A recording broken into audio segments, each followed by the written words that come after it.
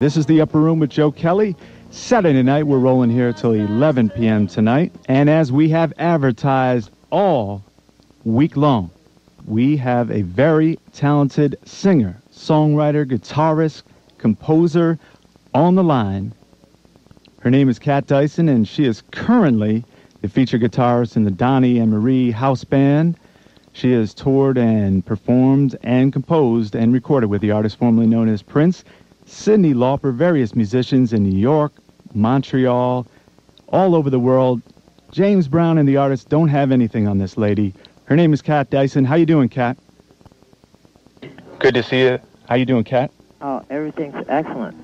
Sounds like you got a poppin' show out there. Oh, yeah, right. How you doing? Excellent. You hear us clear now? Yeah. All right. So you're out in L.A.? Oh, yeah.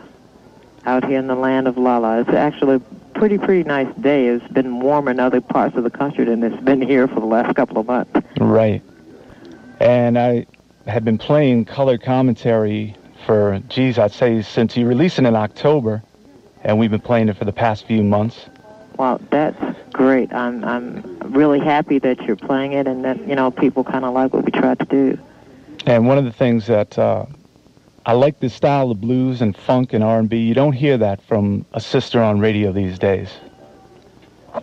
You know, stations, you know, in New York City, where you lived in New York City for a little while, right? Oh, yeah. You remember Frankie Crocker?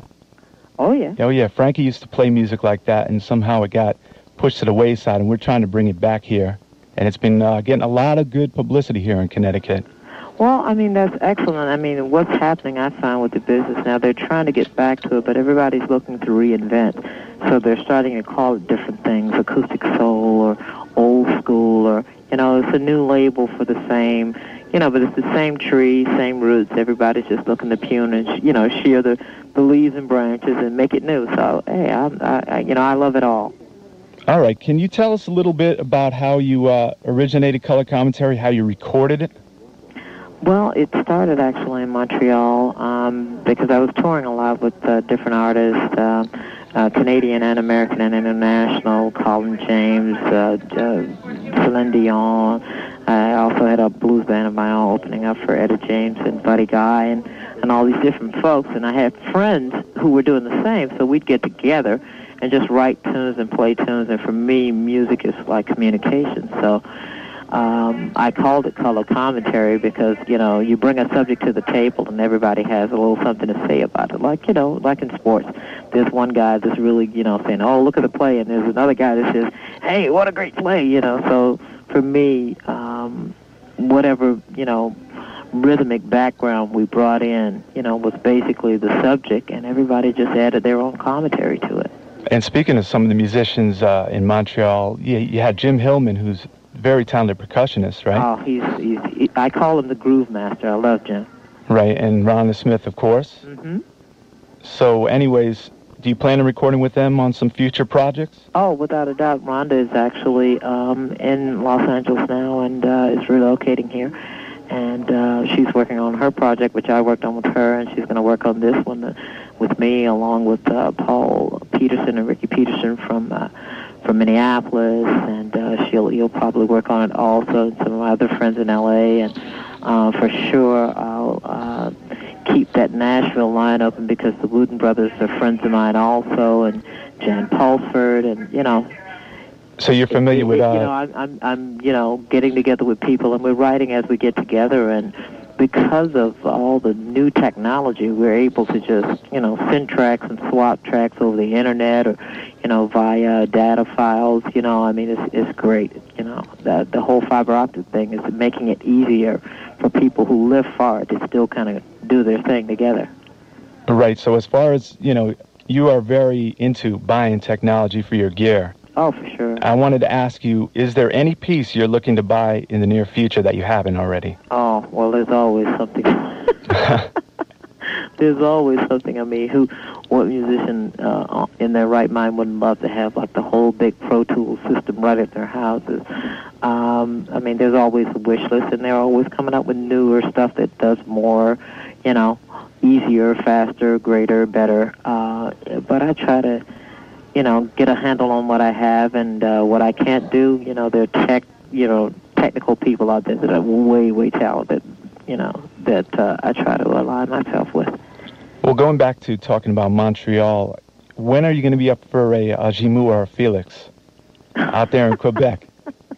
Because next time I go out there, I want to see you up on stage accepting an award. I don't know. I mean, what I do and what I try to do is not really, for industry recognition. Right. Hopefully, it's for the listener, whoever they happen to be. Well, believe it or not, on our show we play. You're familiar with Rude Luck? Yes. And Luke Marville. Oh yeah. Yeah, so he gets to play out here. Kevin the guys Perrin. in Rude Luck are actually friends of mine. Yeah. Yeah, he's doing Notre Dame de Paris and everything. So. Excellent. So we give it up for Quebec a little bit. All right now. And we have had all week people calling in the show and emails across the country. You mind if I ask a few questions from our listeners and people on the net? Oh, far away. Okay. Batik wanted to know who inspired you to become a musician. Well, it's a combination of folks, I guess. I mean,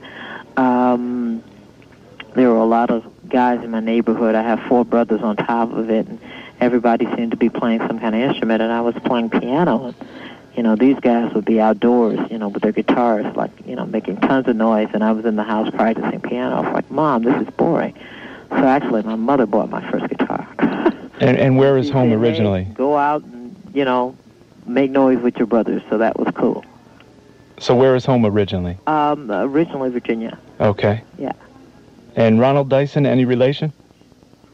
The R&B singer? I'm told there's a distant second cousin thing happening. I haven't confirmed it. Oh, okay. Okay, moving on to a couple other questions. Carolyn from Philly, she actually is Felicia Collins' cousin. Mm-hmm. And she wanted to know what kind of advertising does one do to sell a CD on the internet? Well, there are tons of search engines, and I'm also in touch and doing business through Amazon.com, which is, really is helping a lot, and Collecting Dust is a label in and of itself, and they're in contact with Rolling Stone online, and they're, all the trade magazines are online now, so it's, makes it easier for you to send them a notice of what's happening and who's doing what, and then with MP3, people can actually go to the site, check it out. There's tons of ways now. For as many search engines as there are as many ways to do it, and it's constantly changing every day. I don't profess to know it all, but I'm trying to do my little bit through the things that I have that have helped me. And if you don't mind, do you want to give out the address for your website? Oh, www.catdyson.com. Right, and she has a lot of great links to all her friends who she's worked with in the music business, so, and that's sticking together. Constantly adding and changing, and I'm trying to add more and more to that. I was just with George Clinton. He's in L.A. right now working, and we're going to go in, and we jammed together over at the House of Blues, and he just gave me some great pictures, so look around. I'm going to have that on my site and link it to their site, and he's just great. Oh, he's incredible. He's come to Connecticut numerous times, 4-hour shows, and just slamming. Yeah, they recorded that show, Westwood One. I don't know when they're going to broadcast it, but he tells me that they do have plans, and we just grooved until they turned the lights on and said, okay, get out. because actually you were on stage at the, where was the last performance you were on stage with George? That was Valentine's Day this year. Right, so... It was a blast. Oh, yeah. How many people on stage? Was there room? Oh, my God. At any time, it's got to be at least a dozen. Oh, yeah. Well, can we touch base on a few people you work with throughout the years? Sure. I mean, your resume, it's not one page. You have worked with people all over the globe. Cyndi Lauper, who, by the way, I don't know if you know this, a couple of weeks ago, she was the commencement speaker in Bridgeport, Connecticut for a local college. Wow. So, Cyndi Lauper, and she went over pretty well. Well, yeah. Cindy's got a lot to say. She knows who she is, she knows what she wants, and she knows how she got there, so that information itself is invaluable. Sure. So how did you get hooked up with her tour? Actually, a friend of mine, Felicia Collins, from the Letterman show, was working with her, and she got the call to do the Letterman show, and Cyndi was then holding open auditions, so she told me about it, and I was in Montreal, and I went down and auditioned with a ton of people and made the cut. That's and great, and yeah. I've been friends since then. And moving along, Colin James. Oh, great guitarist, singer. He's the best. That's, you know, everybody's looking for the new Stevie Ray. I mean, he studied and worked with him, so he's the king. I call him the king of attack guitar. That guy is like, he doesn't leave any stone unturned, and I love him, and he knows it. And Rhonda Smith, of course, you're working together with her. Rhonda Smith, of course, you work together with the artist as NPG. Mm-hmm. Actually, I jammed with them over Memorial Day weekend in Vegas. It was great. Oh, yeah. We heard about Studio 54? Yeah, that was a lot of fun. George Johnson was there. Just a ton of people. Just fun, you know. Oh, what songs did you jam on? Oh, songs kind of merge one into the other. You know, they start out one and it's like Funkadelic. If you asked me, I couldn't give you a set list because they just, you know, they start out being one song and then it goes into something else. Right. So how did actually you and Rhonda get hooked up with the artist? Actually through Sheila E., another good friend, who had a tape from the two of us because we were going to work on writing some stuff for a different project, and the artist called Sheila and said, I'm looking, you know, for female musicians because I'm changing my formation, and she forwarded our tapes to him. Right. And, you know, we went and auditioned, and it worked. And I can remember, actually, my first time seeing you on stage with the artist was at Roseland, and during Talking Loud and Saying Nothing. Oh, that was an electric night. Oh, yeah, the artist screaming out, Dyson, Dyson, and he brought you out there, and you know, it was a different change, because I've seen him plenty of times, 13 times, going way back to 1999, and the band, you could just see you having fun up there. Oh, it's total groove, and it's so organized, even though it's loose, but everything, you know, the music, every part that you play has a space to breathe because you can hear everything because he's got it all worked out. Right. He's an absolute genius at that. And one of our listeners called in earlier tonight, and his name is Jay the Electric Man. He had a question, actually, because we know when you're playing with the artist, the rehearsals and all the work prior to the concerts is intense, right? Oh, without a doubt. But he had a question when you're on stage with him. You know, in between the songs, is there a lot of talk in between the songs, like cues, instructions? It depends. Every night was different. There's never a night where things just run the same. Right. You know, there are no dats on that gig. Right. We're playing. For anybody who thinks there are, no, they're not. So, I know it's live. I mean, you came to Connecticut at the Oakdale Theater. You recall that one back there, the small theater? Yes. Yeah, and anything memorable about that show in particular? I always love the smaller places because you can feel the people and you feel connected. Right. And you can feel the circle of energy that you send out.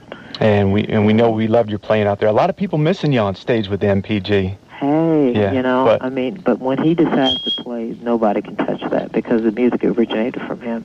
And I'm so happy for him that he's decided to play more, actually. Oh, yeah. You know, I mean, it's great when he decides it's time to, you know, just put this guitar on and stretch out. You know, it's his thing, and I love it. So there's an open invitation to go back in the studio with him anytime, I guess. He knows this, yeah. Right. Yeah. Well, why don't we dig into, if you have time, more on color commentary, if you don't mind.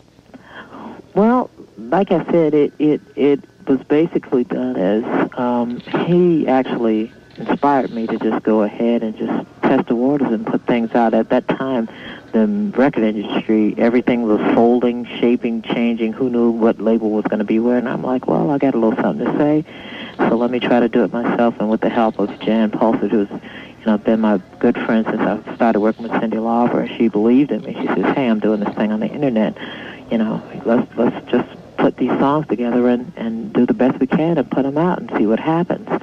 So it wasn't done with any kind of big intent on, you know, grabbing the major or whatever. It was done to see, you know, who was out there, what I could do on my own, because he made such a point of stressing ownership and the attributes of, you know, being in control of your music and your project. Right. Because I know so many artists that I've worked for that end up feeling helpless in their art.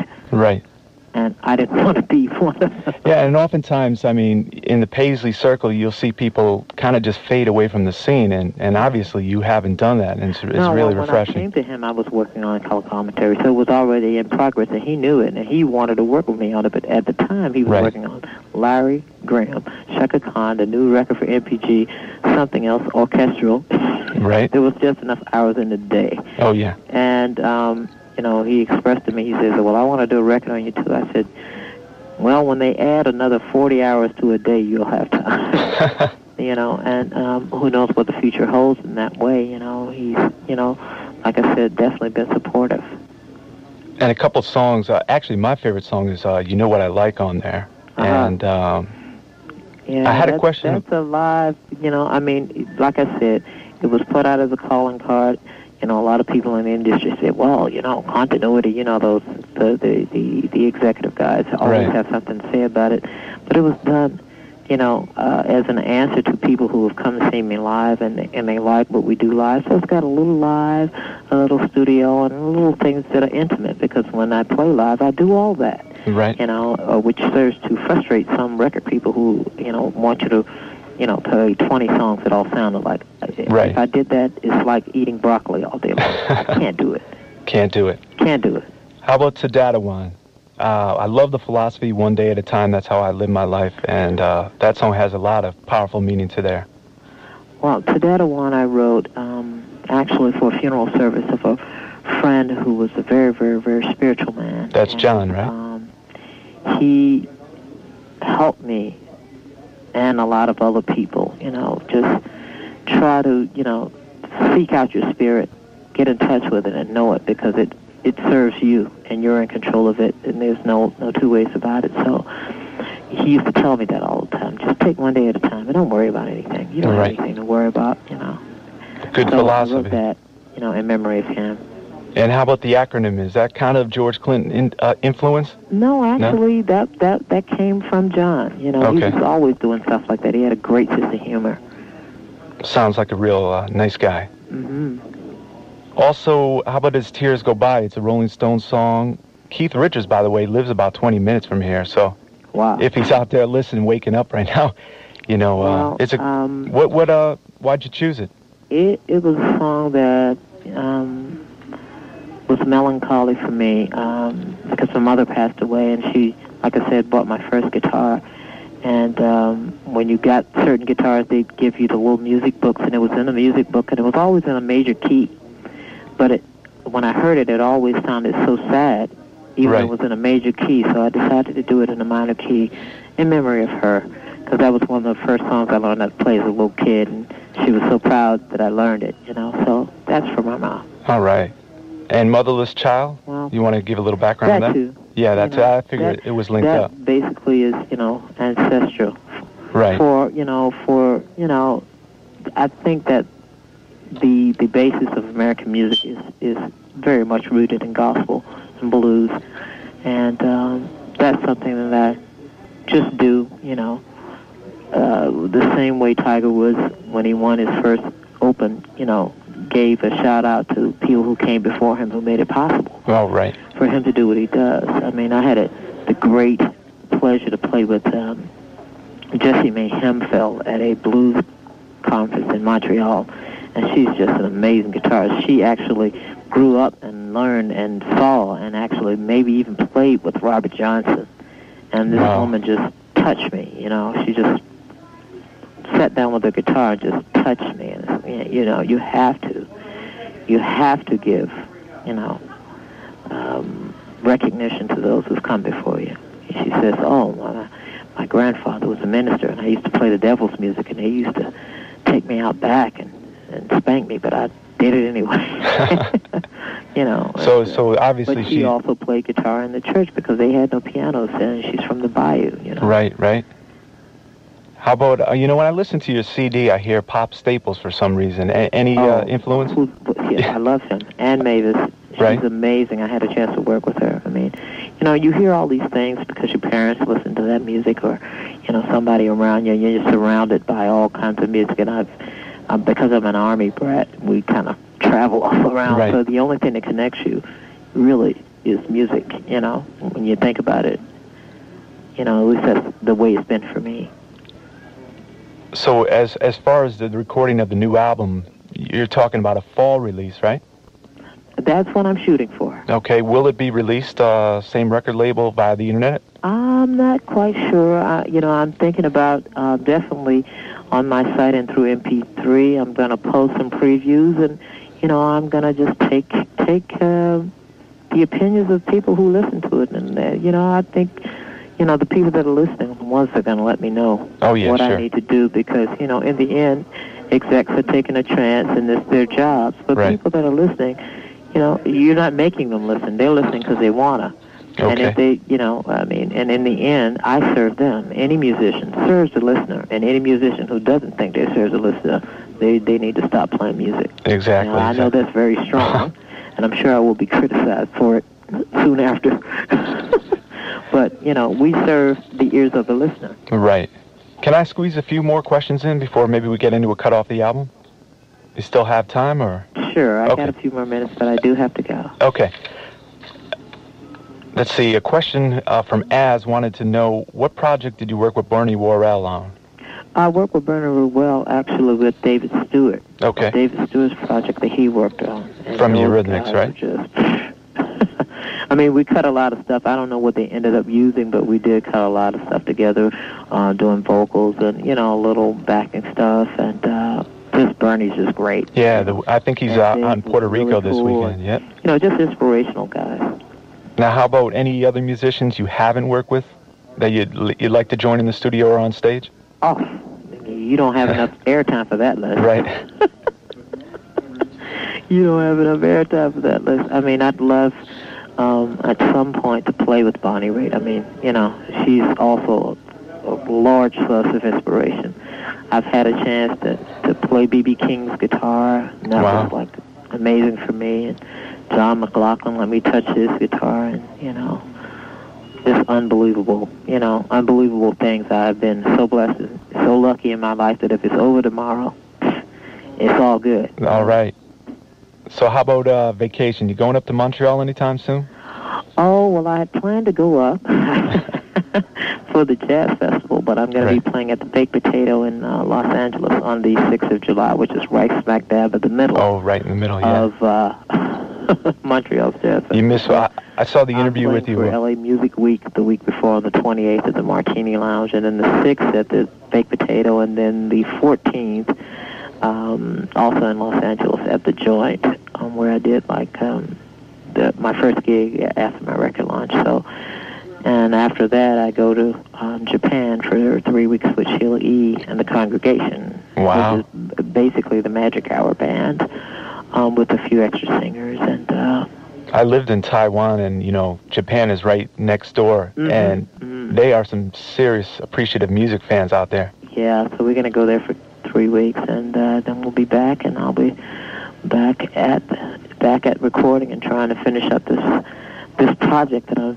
jumping into, and just stay tuned to the site, and you'll be hearing little snips and snaps. Oh, we'll definitely keep up to date with that. I want to open up a page that'll be a poll, to let me know what people think, and I'm not afraid. I'd rather, people that take the time to come to my site and listen, give me their opinion, than some guy that doesn't know me, who's afraid of his job. Right. Could care less about my music. That's right. And just seeing the bottom line, the dollars, and not the music. And exactly. Yeah. Exactly. So, anyways, I want to thank you, Kat. I know you're pressed for time. What's a weekend like in L.A.? Any concerts tonight going to check out? Nothing at this moment, but I'm sure there's tons of things going on. I'm just busy writing, so I'm in a whole nother mode. That I'm even out of the house today is rare. Oh. Okay, I really am appreciative of you taking the time out of your busy schedule. And I'm appreciative for yours, and I thank you again for your station support and everybody out there who's listening. Thank you so much. People have been digging the record for months, and we just want to get the opportunity to speak with you and hear what's on your mind and what's coming up. Well, thank you so much. And we're going to end it. We're going to get into, I think I'm going to play my favorite track off the CD. Excellent. You know what I like, and this was recorded up in Montreal, right? Yes, sir. Okay, Kat Dyson, Color Commentary. Here it is, 88.5 WVOF in Fairfield, The Upper Room. Thank you very much, Kat. Thank you.